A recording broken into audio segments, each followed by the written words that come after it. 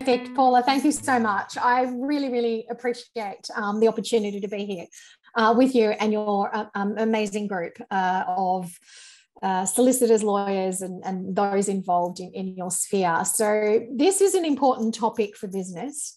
And I want to share with you some case studies, some insights, and some particular concepts. I think that if you get these, if you walk away with these, then half your battle is already overcome, and then you can set up for, really systemising your business. The whole purpose of thinking about systemising is to actually create more time in your business and reduce errors. And I'll share with you, a case study about that.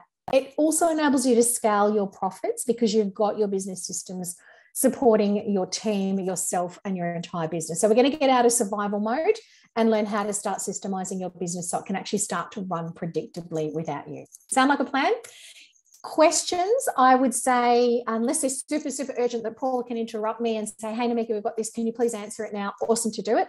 Otherwise, we're definitely going to have time at the end to answer them. Pop them in the chat box and we'll definitely get to your questions.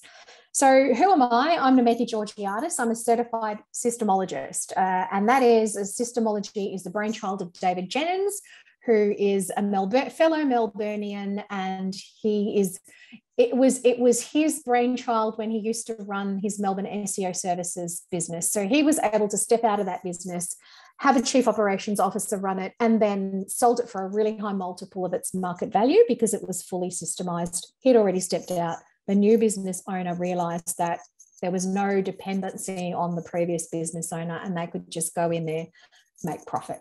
So that's what we're looking at. But what are we covering today? What's in it for you? Why should we, be focused on business systems? I'm going to cover off the 4 stages of business systems, or business systemisation, which gives you the conceptual framework as to the progress of the life cycle of how business systems evolve and what you need to look out for and how to approach it. We're going to look at the DNA of repeatability and the components that make that up and why that's important in extracting the DNA of repeatability from your business. We're going to look at, just touch on increasing the value of your business and, again, some case studies and how to free you, the business owner, from daily operations and improving team efficiency. We're going to touch on those points because they're really, really important as well if you want a fully systemised business that you can step out of.